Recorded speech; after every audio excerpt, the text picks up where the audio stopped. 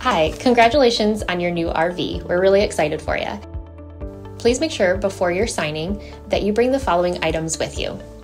If you're a cash buyer, please make sure that you bring a cashier's check, no personal checks at time of signing, or you may bring actual cash.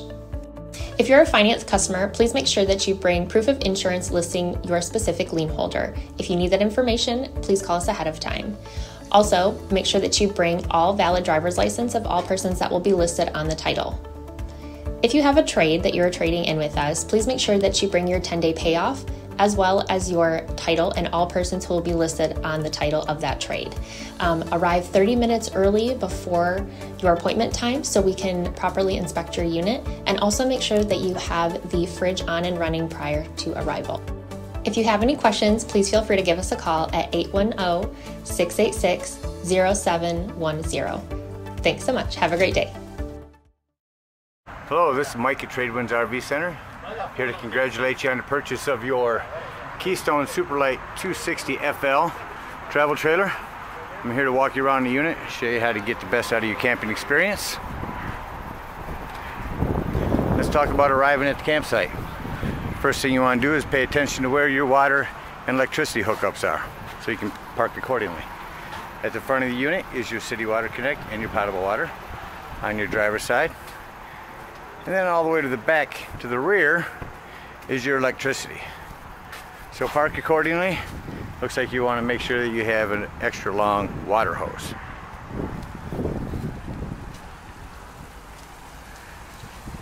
So first thing, after you've camped, parked, you're going to want to level your unit. At the front of the unit, you do have a power tongue jack with a docking light and leveler to bring your unit up or down. You can simply put a level inside your doorway or toward the middle of the unit to tell when your unit's level. And there's also a bubble on the top here. Bring our unit down, and that bubble's gonna move. Should you not have power, underneath here is a manual override with a hand crank that will bring your power tongue jack up and down. Speaking of power, arriving at the campsite, check your batteries, make sure you got a good connection. We've got our unit level. Next thing we want to do is stabilize our unit. All four corners of your unit has these stabilizing jacks. Simply hook up this 3/4 inch socket. To the right is down, to the left is up. Bring these down until just taut. Now I highly recommend jack pads. That's going to distribute the weight better. It's going to protect the bottom of your stabilizing jacks from any hot tar or dirt or anything that may be on the ground. So I recommend picking up some stabilizing jacks from our store. We do have a 10% off coupon for anything in our store. You do have 4 of those, one on every corner. Remember, this is a 3/4 inch socket, so you can just put a socket driver on there with an impact gun or a power drill and bring these down in just a matter of seconds. Now once you brought all 4 down, go all the way around and check and make sure that you haven't unleveled some of the other ones. So we've got our unit level, we've got our unit stable. Now we're going to hook up our water and electricity. We'll do electricity first. At the back of your unit, on the off-camp side, conveniently stored inside is your power plug, 30 amp power plug. Now in your convenience pack, should you need to hook up to 110, you do have this 110 amperage reducer. Simply snap it on there and plug into 110. Don't know how many AC units you have on this unit, but run 1 AC should be fine. Got our power hooked up. Next thing we want to hook up is our water. A couple different ways to hook up your water. You have potable water and you have city water. First thing to take note of is the water pressure regulator. You don't know what the park's water pressure is set at, so you want to use this water pressure regulator to reduce the pressure to 40 to 50 psi, thus protecting your lines inside your unit. Hook this on the end of your hose, hooked up to the city water connect. Don't turn your water on yet. You're going to come around here to your hot water heater.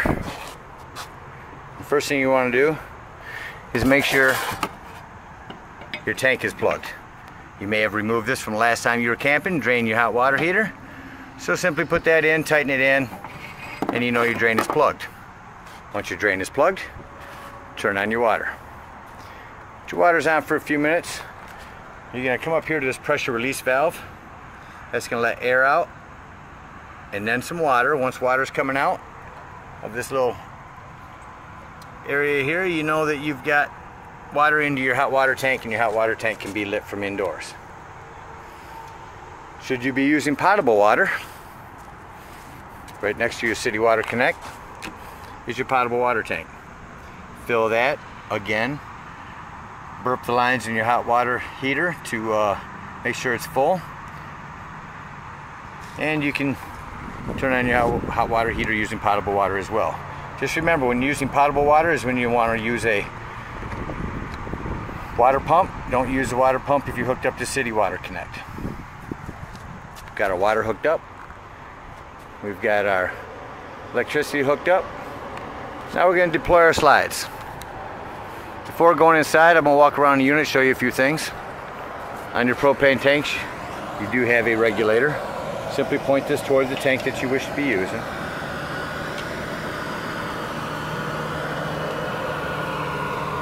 Of course, your batteries. Storage, pass-through storage here. Coming around to your campsite, you have this hose here for your spray port, or you can put this on it. Just use it as a regular sink. No drain on this sink. And then your little outdoor grill. You have to hand light this yourself. Here's your connection for your Quick Connect LP, which is right there, and also low water drains that we'll talk about later.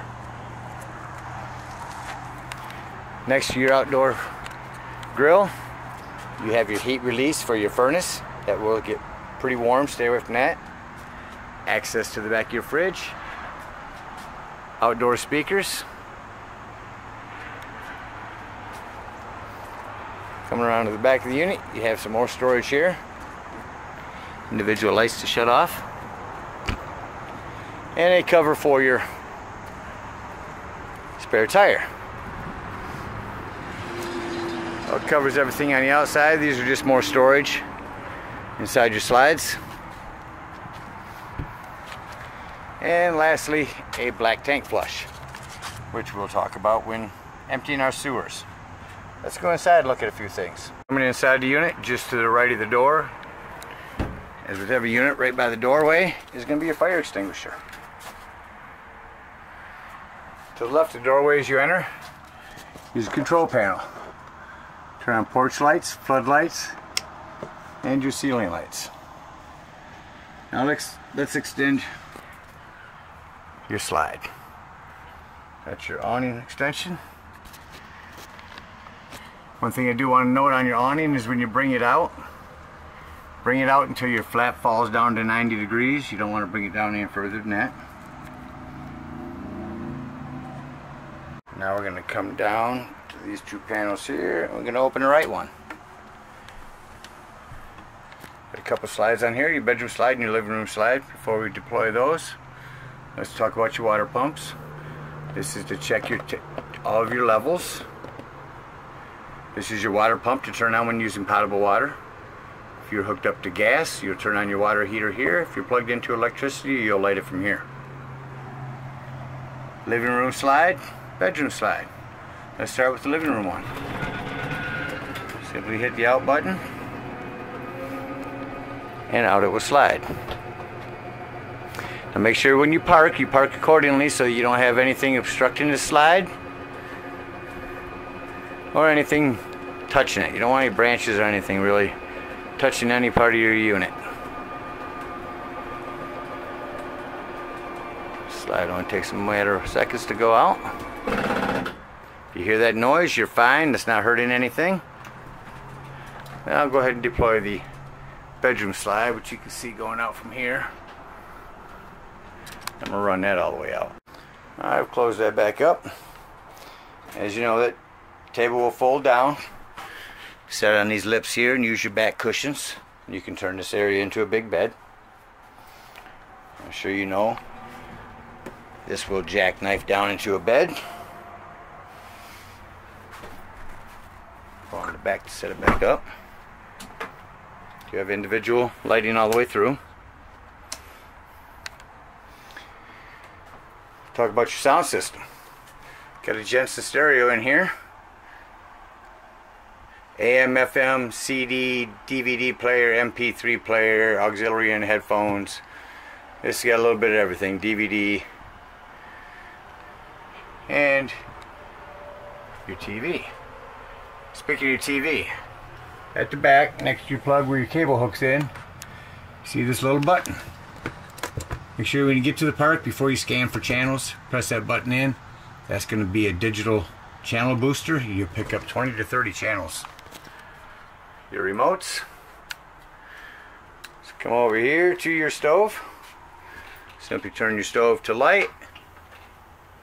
Hit your spark button. If your gas is on, you'll have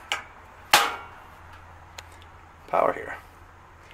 You have a light and a fan and your self-explanatory microwave. Let's explain your fridge. At the top of your fridge, automatic fridge, you turn it on. Right now it is set to auto. When it's pushed in, you set to auto, which means when you're plugged into electricity, it's running off electricity. As soon as you unplug it, it'll automatically go to gas. Or release this button, and now it's strictly on gas. Release this button and it's off. Up above that, your air conditioning.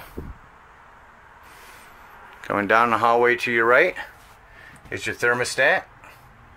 That will run your heat and air to set it at the desired temperature.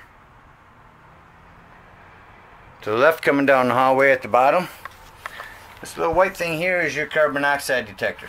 This is a 12-volt carbon monoxide detector. I emphasize that because it's constantly running off your battery. So if you're going to be gone for the day, or if you're dry camping and you're not plugged in somewhere, know that this is constantly running your battery down. So disconnect your battery if you're going to be gone for the day, otherwise this will run it down to nothing. To the right of that is your access panel for your fuse box and breaker box. Looks like you have mostly 15s in there. Highly recommend having a handful of those with you when you go camping. Also coming down the hallway in the ceiling is your smoke alarm or individual lighting. Come into your big bedroom here. You have a 110 here.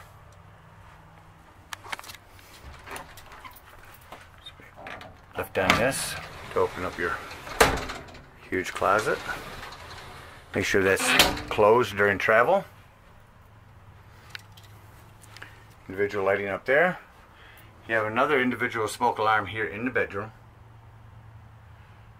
Another 110 on the other side of the bed. Go back down the hallway and step into the bathroom. One thing I do want to mention in the bathroom,